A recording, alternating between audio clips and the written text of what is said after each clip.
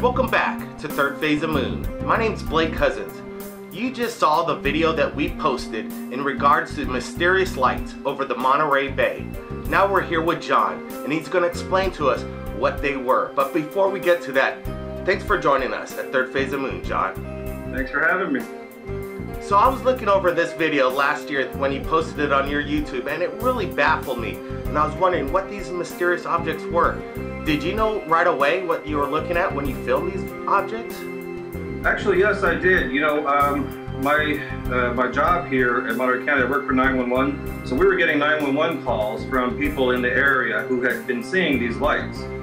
And I knew what they were from the investigations we had done at 911. So I happened to look out my deck one night and they were flying, and I grabbed my camera and captured what came out to be a pretty good video of what really looks like UFOs, you know, and I knew that they would look like UFOs, but I knew that they weren't, so I thought it'd be a great idea to put that up on YouTube and try to have it up there as an example of misidentified flying objects, possibly. All right, John. Right. John, could you tell us exactly what these things were? Yes. Okay, so they are radio-controlled hobby aircraft. They're basically model airplanes. They're a little larger than, you know, what you made as a kid, and they have engines on them, and they have little remote controllers, and they fly them all around. They put LED lights on them for flying at night so they can see them. And you know, when they're flying at night, they look really cool with the LED lights. They have different colors.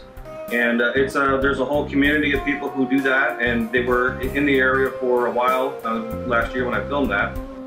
You're definitely right, John. You know, unidentified flying object means just that, UFO. And there's a lot of interpretations of what people see. And it's amazing that, you know, people like you are out there looking out for everybody to show what these possibly could be.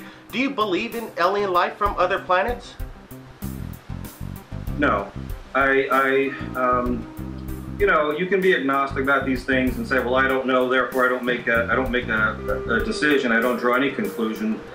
But, you know, you can say the same thing about goblins or fairies or leprechauns, you know. So, to me, you know, to believe in alien life is just as irrational as believing in a fairy, a goblin, or a leprechaun. You know, why would you believe in alien life? There's really no good reason to adopt that belief.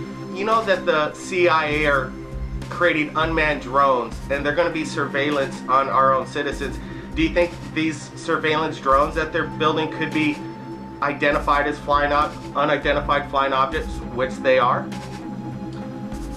Well, to begin with, I have to question the assumption that that's happening in the first place. It may be, I have no information about that, so it sounds a little conspiracy theory, you know, to me. I know that there are such things, technology exists, and it's used in a military sense. I know that I work for law enforcement, and I know that there are times when you do want an eye, you know, in the sky, a little bit above, for tactical purposes. And there are, right now, there are technologies, there are little helicopter, you could call them drones, I suppose, little helicopter-based units that will fly up and go over a scene, so you can kind of get a bird's eye view.